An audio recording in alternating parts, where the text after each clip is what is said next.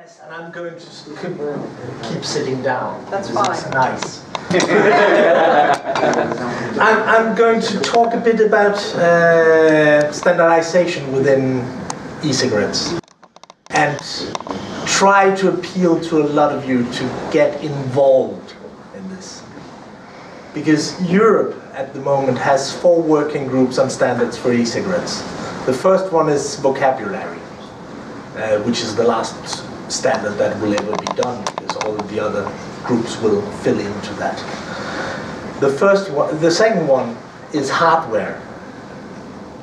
What are the standards for hardware? What does child safety mean? How does it have to be glass? And what material does it have to be made of? And we really, really, really need lots of vapors there involved in these kind of discussions, because the industry doesn't really know that much.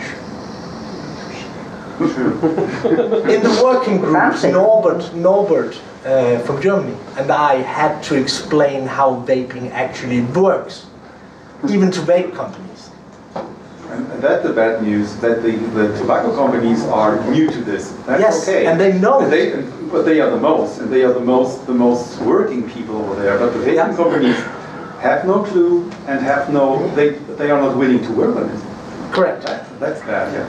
Problem is vaping companies sometimes seem to send only people categorized for their ability to speak English. Yeah, or for selling products, yeah. Yeah. The third group is liquid manufacturing and standards for labels and so on. The fourth one is actually Pelosa's group, which is on emissions. But, and I know that some of you are going to think this is only Europe, but the European standards will probably be taken into the US if we can produce them quickly enough. They will be taken up everywhere else. For instance, the Canadians have asked to be observers of this process, because they know they will need standards. On top of this, there's the ISO level, the International Standard Organizations. But at the moment, they're only concerned about particular methods to measure particular things. For instance, I think the first working group is how do we measure the content of nicotine, PG and VG. Am I correct? You are correct so far, and the most interesting thing is the fight of the companies, the measuring companies, for having the vaping machine test standards, that they are the only ones to produce vaping test machines. Yes, that's their interest. They want to be the company who produces the ideal or the only standard vaping test machine. Yeah. And that's for their reason to be there. And every one of you has a standard organization in your country. Try to figure out how you can become part of that. Try to get on the standard for ISO 127, for instance, SC3, which is e-cigarettes. The bad news in that case is that it's always costing money. Not always. Not always. Quite a lot of countries will support consumer groups who want to take part in it. For instance, Denmark will. Germany has a free ride on the standardization board. So it's not necessarily a very expensive thing, except in time, because you will need to work. But think about it. Those standards will determine how the future looks. And the tobacco companies at the moment are the majority of positions within those standardizations.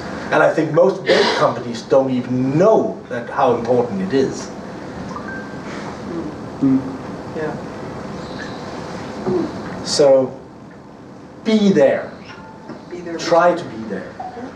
And to follow up on that, before governments start producing standards for aromas or saying that you can't do it yourself, INNCO has proposed that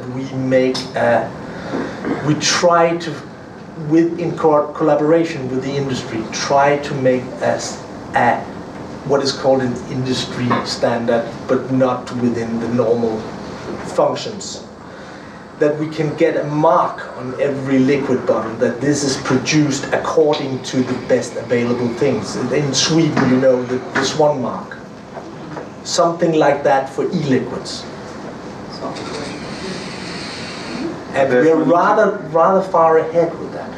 But basically there's no need to, because the law itself, or the directive itself, says you have to take the best available products inside. Yes, but at the moment for aromas it's food grade. And food grade just says that it has to apply to that. And that doesn't say anything about lipids in the aromas. And lipids are not good. No. Yeah. So we need something specifically for the aromas that we need within e-liquids. Yeah? On that subject, first of all, if you go to SEN or to your local normalization, because you can go to, like he was, to SEN, you can also go to your local normalization, which puts the SEN on ISO, which is important as well. For the so go to for European, but not only a European, because ISO meetings count as well. If any country if any user representative go to its country's normalization organization, they can participate to vote in SEN, or if they are European, or ISO, and it's another way. And going to SEN or to ISO is very important as well, a bit more complicated, sometimes costly. And for e-liquids, if you want to promote, at least anywhere in Europe, in other places it works as well, the quality standard. SEN will not do aromas. They will not. No, and I don't think we want them to. No. Really? But if you want to promote a marking that qualifies the quality of the e-liquids and the information about this liquid to the consumer, you've got the AFNOR certification. No.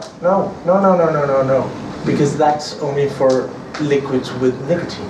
Not at all. The AFNOR certification implies using AFNOR normalization on e-liquids fabrication, which includes some procedure to use correct ingredients and avoid a very bad one.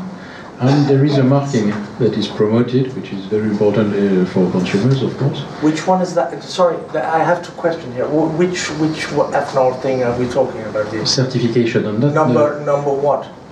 The certification is something apart from. It's not the normalization. There is a AFNOR normalization, which is also provided as elements for SEN normalization. But there is a AFNOR certification company, which is with AFNOR, of course, and they're certified that you respect AFNOR rules for e-liquids, not for emission and hardware, but for e-liquids, which implies using the normalization, of course, on some process, some regularity in your process, some quality system in the company, and things like that, which is a good starting. High quality starting point for a company that provides liquids. And it's ready made, so there is a marking, there is communication, and there are rules on process, on auditing companies that can provide the audit part of it, which is useful. Yes, and you will have the same thing for SEN. you can use the processes that will be developed within working SEN is a norm. It's not you can't mark your product on a company certified. I know, but an AFNOR marking will not work in Denmark. Yes, it will. No, it won't. because the Danish government won't respect that mark. I don't need an international mark for this. It's really the marketing of the thing. If you want to market, we use a correct product, and then SEN will not be that much, of course. Yeah. But what we're proposing is an international mark that could go on the e-liquids. Everywhere. That will be enforced by some international governing organ, which will not be INNCO, but will be something that INNCO creates with the industry. That will be that. Yeah. Moss? Yes. Article? Would you like to will put something out. Should I talk about this? Yes, please. That's terrible. Questions? Wait, we've stopped questions. I have a microphone now. How do you create standards for so many varied amounts of flavours and things like that? How do you do that? You make standards for how to, first of all, create them. You make a standard could also be that you can't put these things in it. Isn't there a danger doing that by applying those standards that it could limit flavours? Yes, there is, and that's why it's better to have a non-standardization organ make it. Because on the other hand, there are flavors. Yeah. There are flavors which shouldn't be inside an e-cigarette, like diacetyl, for example. So a blacklist is not the worst way. A whitelist would be a really bad way. Yeah. So it's actually stuff like cinnamon, for instance. I think it was cinnamon that's been widely reported. So, you know, if you just literally had something that, in effect, there was scientific enough studies that said, in effect, it's not worth the risk, and therefore we, as a standard, that will not be put into something. And it's not very technical. I don't understand standards to your level, obviously, but I'd like to think that there was no cinnamon flavour if, in fact, and it seems to me uncontrovertible that, in effect, it's not good. One last question, Natalie.